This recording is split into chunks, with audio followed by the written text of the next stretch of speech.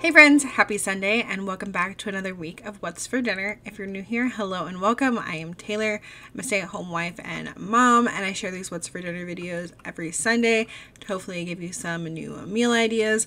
I try about 3 new recipes a week, but I share everything that I made during the week to hopefully give you some motivation. You know, I don't always cook at home. Sometimes we eat out, and sometimes the stuff that we eat is super duper simple, even sometimes like cereal or just like grilled cheese and tomato soup.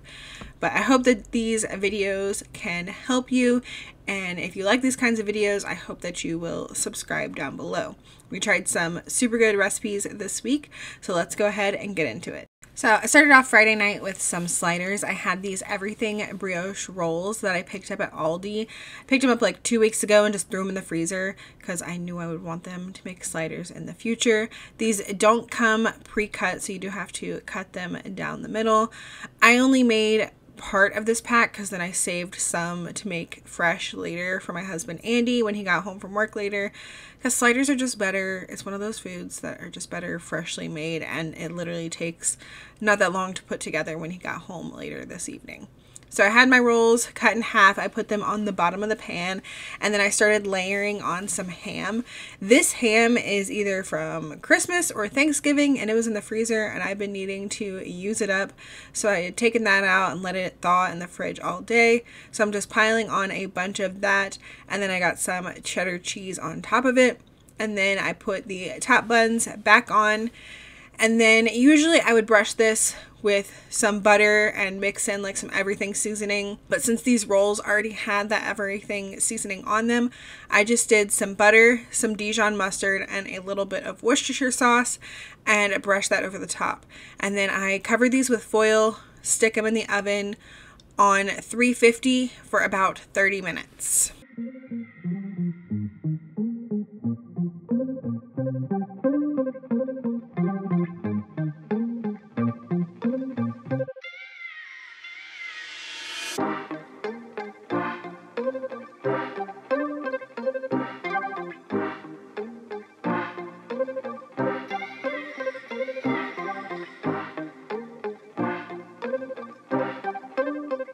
To go with our sliders, we just had some salad for those of us that like salad, and Lily just had some fresh veggies on the side. Sliders like this are so easy to put together, and it's definitely one of my favorite quick and easy meals. Saturday night was another just like super quick and easy family favorite, and that is spaghetti. I just cooked up a box of spaghetti noodles, cooked up some ground beef, added some marinara, topped everything with some Parmesan cheese, and then I also made a box of frozen garlic bread. This is the kind that you can pick up at Dollar Tree. It was really cheap at Dollar Tree too. It was 2 boxes for $1.25. They had marked them down for some reason, I'm not sure, but it was really good. I hadn't had this kind of garlic bread in a really long time. I usually just make it myself. Sunday night, I tried a new recipe called Cheeseburger Gnocchi. I love pretty much anything that's like cheeseburger, like the cheeseburger helper, any kind of cheeseburger pasta. So I thought that this would be a hit with just kind of change it up and do a gnocchi instead of pasta. So I'm starting off with some butter in a skillet. I'm going to get that melted, and then I'm going to add in my 16-ounce package of gnocchi and just let that cook on the outside for a couple of minutes. Let it get like kind of golden and crispy on the outside, and then I will remove the gnocchi and set it to the side. This gnocchi is actually another thing that I buy at Dollar Tree all the time.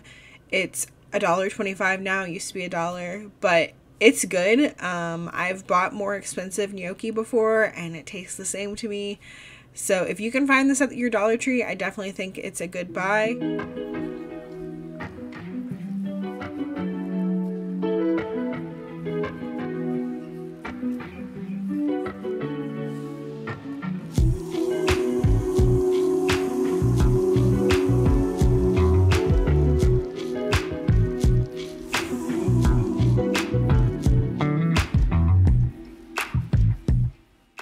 Once I had the gnocchi removed from the pan, I added in a little bit of olive oil, and then I added in some diced onion and some minced garlic and let that just cook for a few minutes until it starts to get tender. So I was looking at a recipe when I made this, but I did not follow the directions. I just kind of made it my own. Like this onion here, they wanted me to add it in later after the meat was cooked, but I prefer to cook my onion first. So I just kind of switched it up a little bit. I will have what I did listed out in the description box down below, but I will also link to the recipe that I based this off of. So once my onion had cooked for a little bit and started to get tender, I added in my pound of ground beef. That was another thing I changed. The original recipe only wanted half a pound, but I went ahead and just used the full pound. And then I also seasoned it up with some salt and pepper, some paprika, some cumin, a little bit of mustard powder.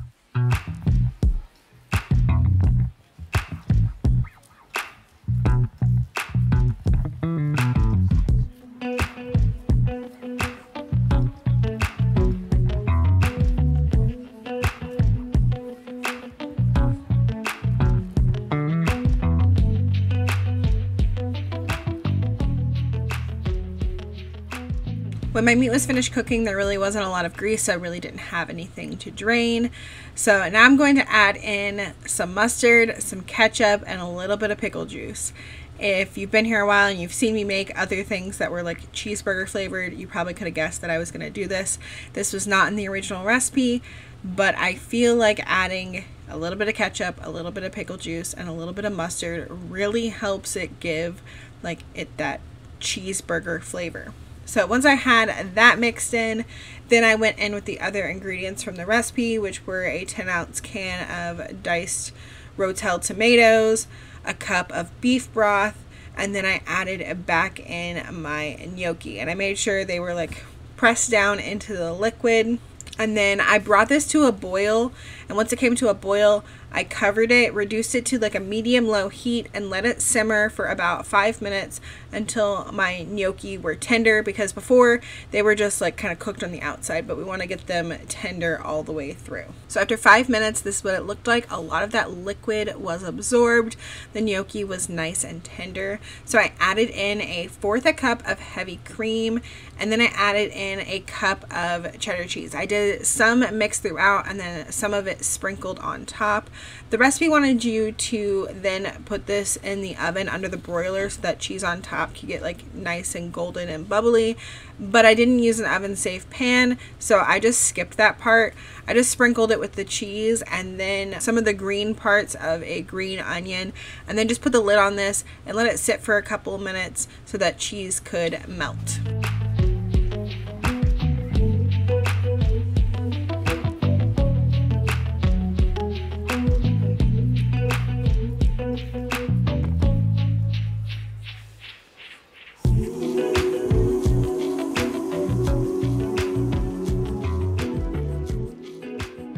This looks so good. I want to make it again. It was so good. Everybody loved it. There was no complaints from anyone, so definitely a winner. And it was really filling. We really probably didn't even need like a salad and stuff on the side, but we all did have a salad and stuff on the side. Well, I say we all did, but as we know, those of us that like salad had salad, and Lily had some fresh veggies. Monday night we tried another new recipe. These are some Chinese pork meatballs. I had some ground pork in the freezer because you may remember from a couple weeks or a month or so ago, I forgot to check what was going to be in my Good Chop box. And they sent me some ground pork, and I don't really cook with ground pork a lot. So I was trying to find some new ways to use it up, and I stumbled upon this Chinese barbecue pork meatball recipe on Pinterest, and it turned out really, really good.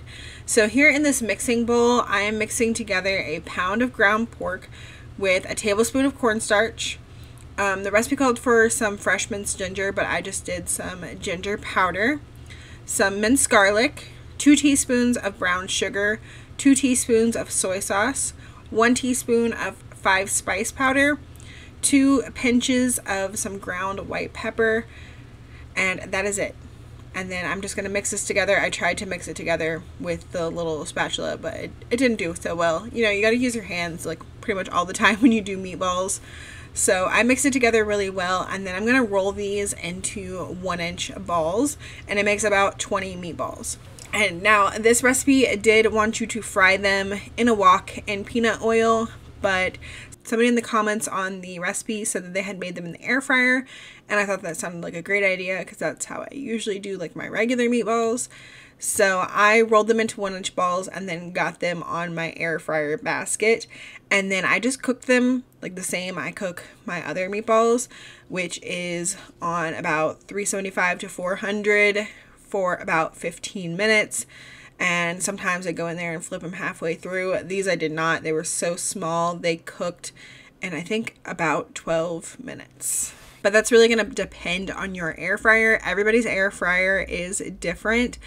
So I always recommend just paying close attention to something when you're making it for the first time in the air fryer. That way you don't overcook it.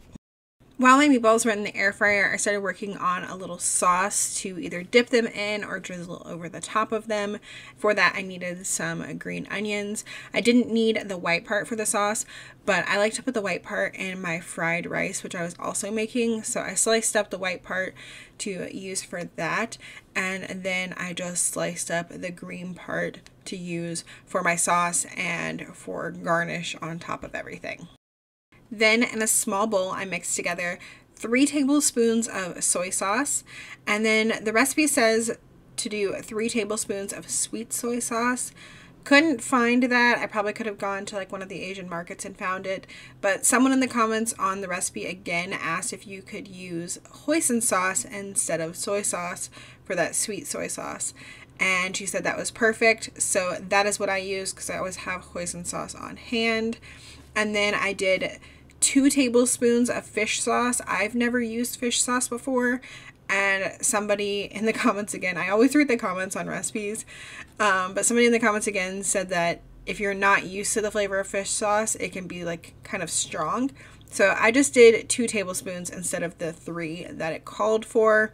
And then I did a teaspoon of rice vinegar and 2 tablespoons of sriracha, and then a bunch of those green onions that I had chopped up.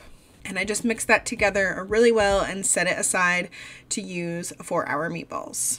As I mentioned, I made some fried rice to go with this. I've shown my fried rice many times. I will have a video of that linked down below. We love fried rice so much. We're always trying to find different ways to eat it, like make the protein part different. And these meatballs were a win. I will definitely make them again. We loved them. The sauce was really good. I did the kids' sauce on the side, and I even found them dipping into it. They liked it a lot, and I drizzled mine over the top, and it was a little spicy. There might have been just a tad too much sriracha, but it was really, really good. Tuesday night, I made some open face pizza burger kind of things, and I started off by just browning up a pound of ground beef with some garlic powder, onion powder, Italian seasoning, and salt and pepper.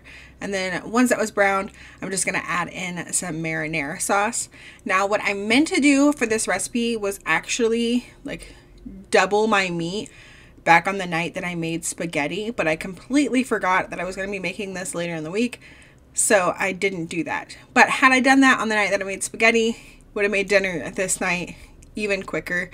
But it's quick anyways because it takes like no time to brown some meat and add some marinara sauce. So once my meat was browned, I added in some pepperonis that I cut up. It was about half a cup of pepperonis. This is optional, you don't have to add it, but I thought it would give it some more like pizza-y taste. So I added that, and then I added in about half of a jar of some marinara sauce and just let that heat up just a little bit. Now for our crust, I'm using some ciabatta sandwich rolls, and I just cut them in half, and I did the whole package. And it ended up being like more food than we needed for dinner, but these reheated really well in the air fryer the next day for lunch. I wanted to do them on English muffins, but Aldi was out of English muffins. So if you could find English muffins, do that, because usually they're cheaper than ciabatta rolls. and it'll turn out just the same. So I got these on my sheet pan, and then I brushed them with some of the Chef Chamois garlic butter, and then I put these in the oven on 425 for 5 minutes so they could get a little bit toasty. After 5 minutes in the oven, I took them out, and then I topped them with some of that meat sauce and then some cheese. I did cheddar cheese because I was like pretty much out of mozzarella, but you'll see after I add on the cheddar, I sprinkle each one with just a tiny bit of mozzarella. That was all that I had. And then these went back in the oven on 425 for about 10 minutes.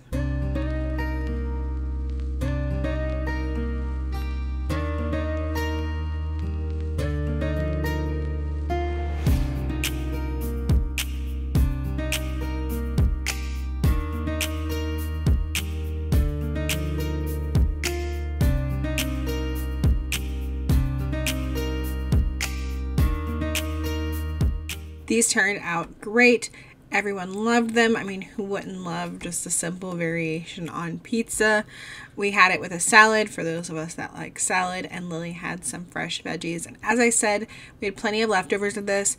I just reheated them in the air fryer the next day on the air fryer setting on 300 for like 5 minutes, and then they were nice and hot, and they didn't get like too crispy or anything. Wednesday night we did some salads with chicken. So I've got 2 chicken breasts here in this bowl, and I got some olive oil on there, and then I just added a ton of different seasonings. I did some Tony's Creole seasoning, some onion salt, some garlic powder, some Badia Complete, and some of this Kinder's, I'm not sure how you say it, the lemon pepper seasoning that I bought recently.